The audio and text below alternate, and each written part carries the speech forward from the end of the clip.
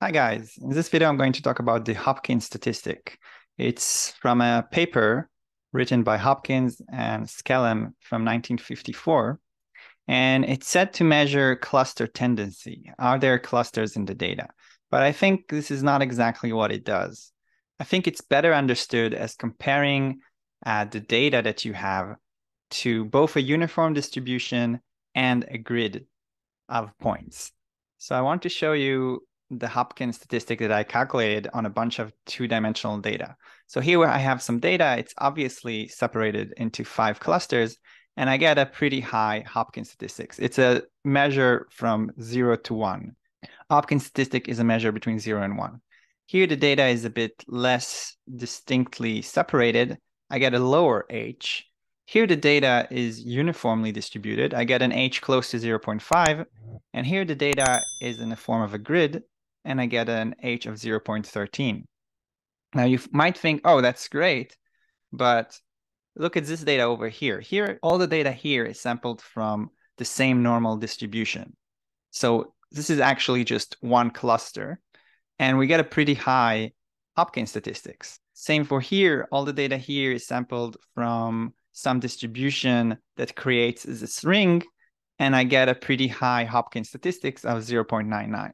So I think it's better understood as distincting different patterns from a uniform distribution and from a very strict structure such as a grid. Now, is it useful? Well, it doesn't detect different clusters. It doesn't say how many clusters exist. It doesn't really distinct between a Gaussian mixture model of 1 Gaussian or of 20 Gaussians. But again, it does give some indication if there is some clusters or patterns in the data as opposed to a uniform distribution or a grid. Now, let's talk about how you calculate the Hopkins statistics. You need to calculate 2 different quantities. The first is you sample some number of points, n dash points, from your data and measure their distance to the closest data point. Then you take that distance and you take it to the power of d, where d is the dimension of your data. So if your dimension is 2, you take w to the power of 2. But if you have higher dimension data, you will take it to a higher dimension. And then you sum all of this up, and we'll call this w. Then you sample n dash points, the same number of points, uniformly from the hypercube that encompasses your data. And again, you measure the distance to the closest data point, you exponentiate it, and you sum it, and we'll call it u. And then the Hopkins statistics is just u divided by u plus w. And of course, here, the little u refers to the individual sample distance, as well as the little w refers to the sample distance, and the capital W and the capital U refers to the sum over all the n dash points. And this statistic, under the null assumption that the data distributes uniformly, has a beta distribution with n dash and n dash. I will prove this at the end of this video. So if it has a beta distribution of n dash and n dash, the mean that you expect to have is 0.5. And this is what you will have if the null assumption is correct. So if your data is coming from a uniform distribution, you will get something that is close to 0.5, as we indeed saw here. But you could get, theoretically, a number close to 0. In practice, I don't think it's very easy to do. The minimal number that I managed to get playing around was 0.1. And you could get numbers close to 1. So as you saw here, we have 0.99, very close to 1.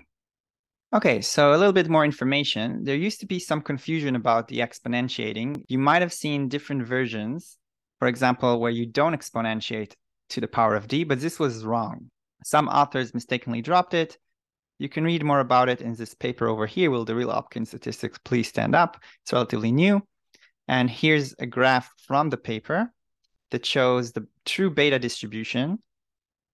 In red, you see what happens when you don't exponentiate the distances. And in blue, you see what happens when you do. Here, the real dimension of the data was 3, so they exponentiated to 3, and you see that it's much closer to the true distribution of beta. So this formula is only true if you do take the distances to the power of the dimensionality. Another thing in this paper is that they mention some improvement that you can do, which is, instead of calculating regular distances, you could use torus geometry where the edges are connected. So the assumption here is that there are additional points outside of the hypercube of the data. And in order to prevent edge effects, we can wrap the hypercube around its edges. Suppose, for example, that I have some point here, and the distance to the nearest point is this distance over here. But what if I have another point here? Then what happens with torus geometry is that I consider the distance from here to here. So I consider it as if it's wrapped. So this point is transferred here, and then the distance is this distance over here. And this could help with the accuracy of the statistic. Here you can see again in black the true distribution. In blue, you see the simple Hopkins statistic that the distances are calculated without the torus geometry. You see it's kind of off. If you use torus geometry, you see you get a much better result with the green. And both this graph and this graph are from simulations. Yeah, so you create new data and you sample new subset of the data, and you calculate the Hopkins statistics each time, and then you show the distribution of the Hopkins statistics. Okay, I want to show you the code. So this is the code I wrote. You only need to use NumPy and the sklearn nearest neighbors algorithm. The function takes the data, some hyperparameters like the subsample size that you want to use. This is the n dash. I will take 0.1 times n to make it n dash. Here I called it m, and also some seed for reproducibility. So we are taking random samples from the data and sampling uniformly from the hypercube that encompasses the data. In order to get the same Hopkins statistics for the same data, we need to set some seed. And so this is the seed that we will set.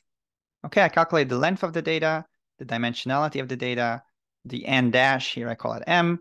I set the seed, I call nearest neighbors, then I generate the use. So I draw uniformly from the hypercube that is stretched from the minimal x, so the x that has the least points, and the maximal x. Okay, so maybe not hypercube, hyperrectangle. Yeah, so we create this box from the minimal point and the maximal point, and we draw samples from there. And then I calculate their distance to the closest neighbor in the data. Then I generate the W's, where I take a random sample from the data itself. Here I create random indices of the data. Here I take the actual data. And again, I calculate the nearest neighbor in the data, but I take the second nearest because this is itself a data point. So the nearest neighbor will be 0. It will be itself. We'll have a distance of 0. So I take the second closest point, which will be the actual point that is not itself. And these are the W's. Here I exponentiate them, and I sum them, and I calculate the U divided by U plus W. And then I get H. So this is the simple algorithm without the torus geometry. And yeah, and using this function, I managed to calculate the values here for all these different data.